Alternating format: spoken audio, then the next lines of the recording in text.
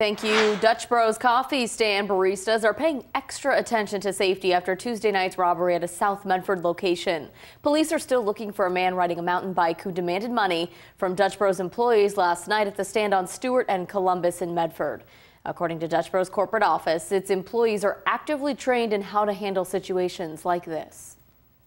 And we review those policies regularly and make sure that they're kept up to date. We also have cameras in all of our stands to make sure that we are able to apprehend people who do rob and threaten our employees. If you have any information about Tuesday night's incident, call police.